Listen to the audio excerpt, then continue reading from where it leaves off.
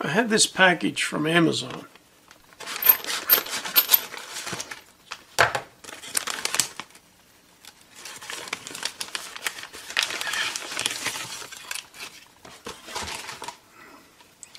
Oh, this is a 2-pack of kitchen timers. I called the line at a local rifle match, and that involves some timing, and I ordered these from Amazon. Forgot about these. This, however, is a digital multimeter, and you see there's no name on it. I guess they make these, and whoever wants to buy enough of them, they'll customize them for that seller.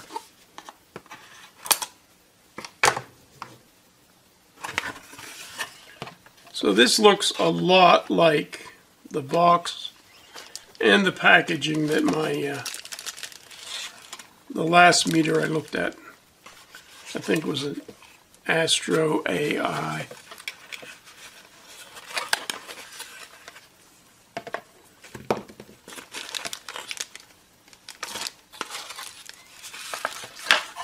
Exact same accessories. Not quite, they're very flexible, but they're not silicone. And this is 20 gauge wire. Well, this meter is branded. I can't even imagine what this is. Very light, nothing to it. These are correctly spaced. 3/4 inch banana jacks, as they should be. I don't see any exposed screws. And we do have to open it up in order to put the battery in.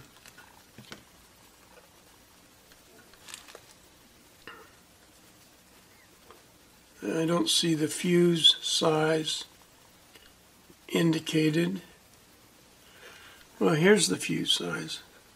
10 amp at 250 and 600 milliamps 650. But are they good fuses or are they just pieces of glass? Let's see. Okay, that's a machine screw. That's good. It's not captive, but it could be better. Okay, that comes off nicely. Here we go.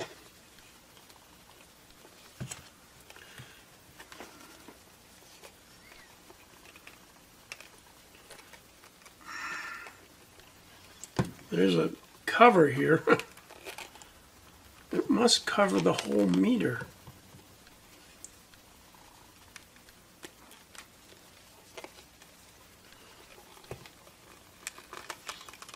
What a bear.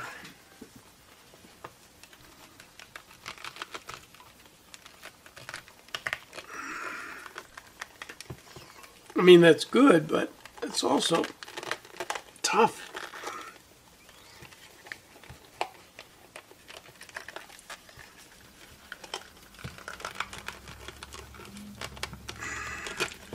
Cosmetically, you wouldn't even know this thing was removable.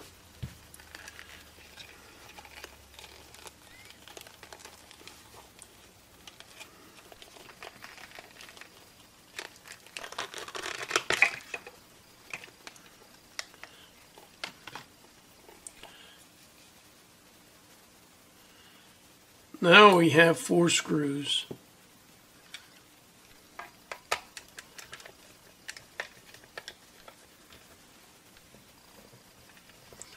But these are not machine screws, these are self-threading screws. See little pieces of plastic that comes out of self-threading screws. It's a tough little bastard. The tongue and groove system is really tight, which is, I suppose, to be good. Alright, so we have springs that make contact with the battery terminals. We have some sort of a LED. I believe this is for the non-contact voltage indicator. These are ceramic fuses, but they're not. You know, it would have been nice if the 10 amp fuses were that size. Current shunt.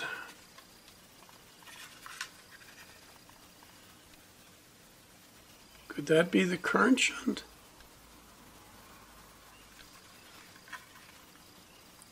Some kind of a current shunt.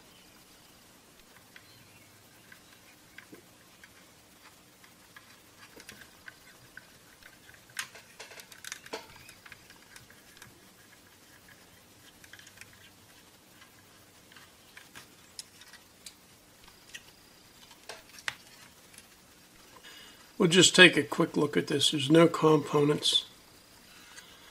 Looks like there was at one time provisions for a shunt that has been replaced with that little teeny tiny fellow.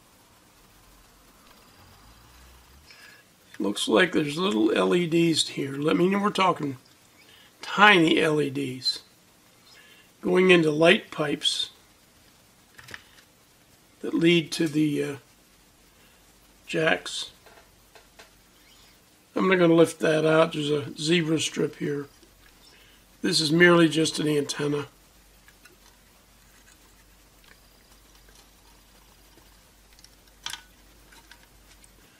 And we'll see what kind of damage we've done by taking it apart.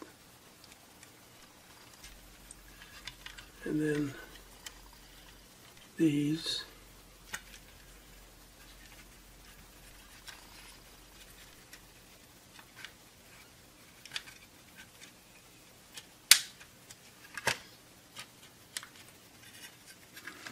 It's a little bit springy, but that's because we're compressing the silicon bronze contacts on the switch.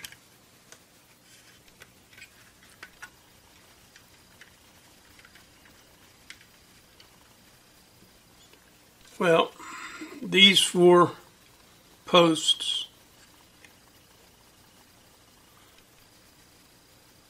when inverted supposedly hold these in position.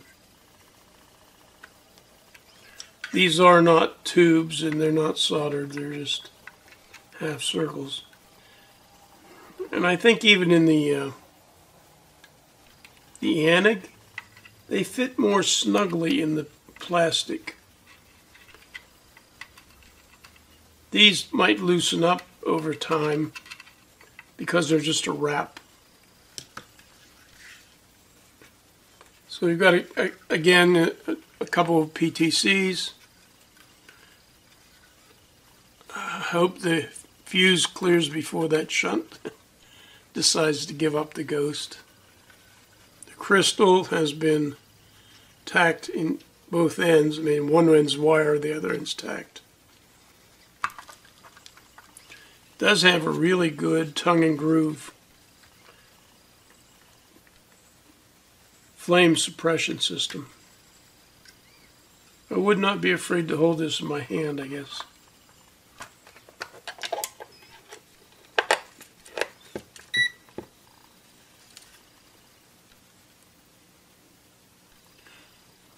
Digits are not as big as I thought they might be. I bet they maybe have other stuff at times displayed around the periphery. It would be nice if we could get to access to the fuses without taking this off, without disassembling the whole meter. I will struggle to get this back on. Maybe.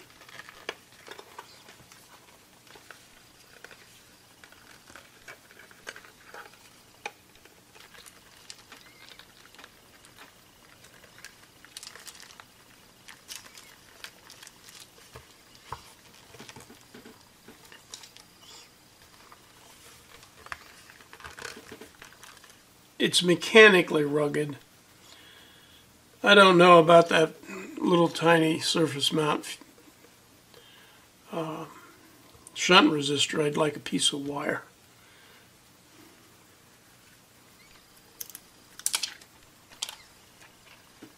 And it looks like they had provisions for a piece of wire.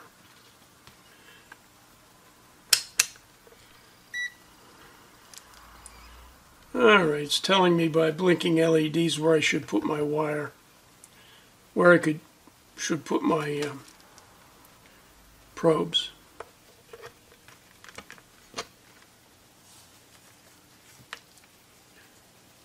These fit pretty nicely.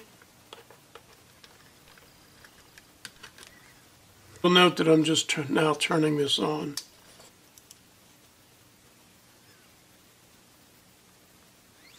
Well, that's not bad.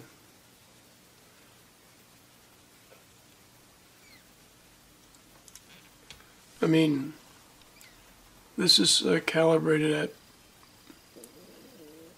5.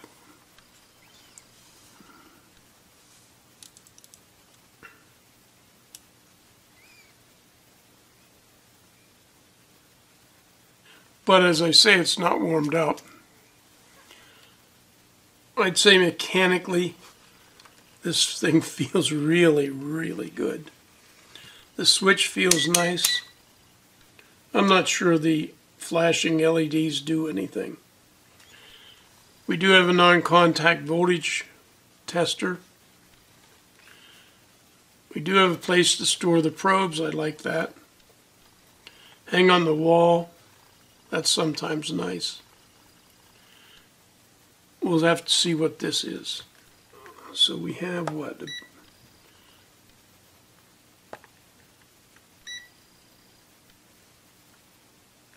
The flashlight. Well, that's not.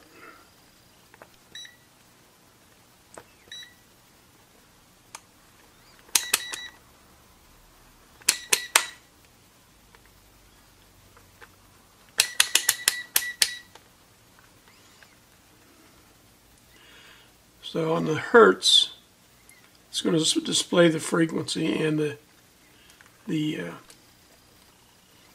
duty cycle. That's fine.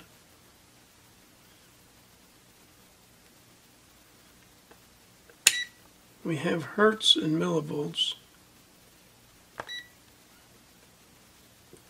So that's how we switch between AC and DC.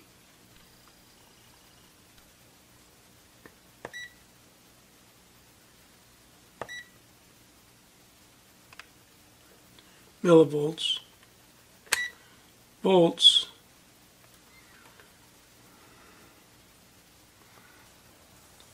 .25 volts DC,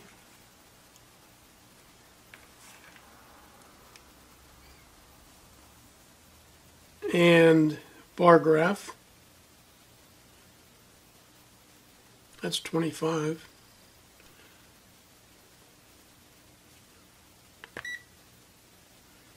AC.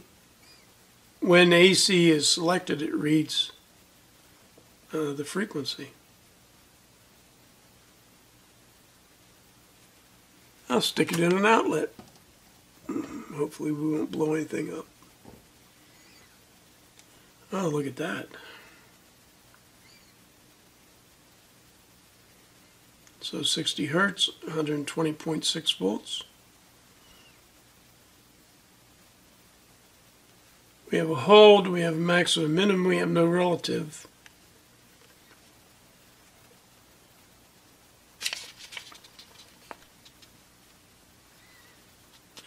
Auto power off in 15 minutes. So if I want to tell if something is hot, like an outlet, I turn it to NCV. I select the live. We'll take the probe and stick it in the outlet.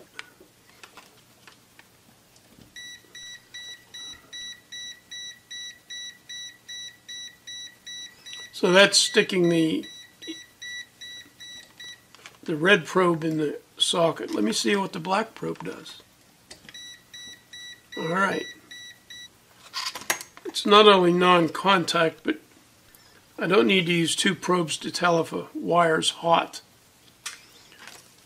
If I can make contact with it, just capacitance or inductance will, and there's no current flow, so I guess it's capacitance. That's pretty nice. Over here in the ohms, we have auto-ranging ohms. We can change function.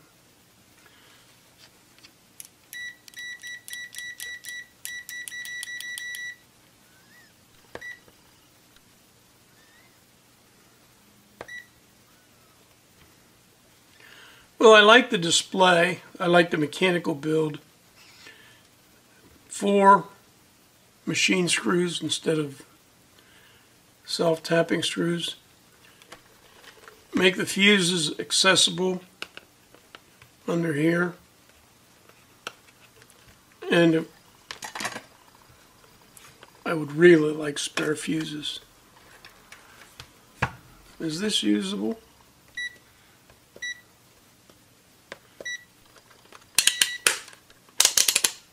It is usable. The bail, I can push the buttons and the bail just sits here. Now granted, I'm on a non-slip pad, but the bail's far enough back to make this work. The switch feels really nice. I wish we had a relative. And it wouldn't hurt to have 2 slots, at least in one side, so that I could perhaps use the meter as a probe. As it is, they recess the probe, and they don't do a very good job of it. I mean, the idea of recessing it is to get the tip out of the way. Here the tip is just a little bit sticking forward. Not far enough to do you any good, far enough to stick you. Ouch.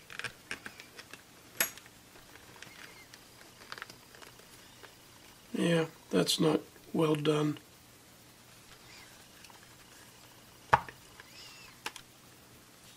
Alright, that's a $35 meter. Here's the Amazon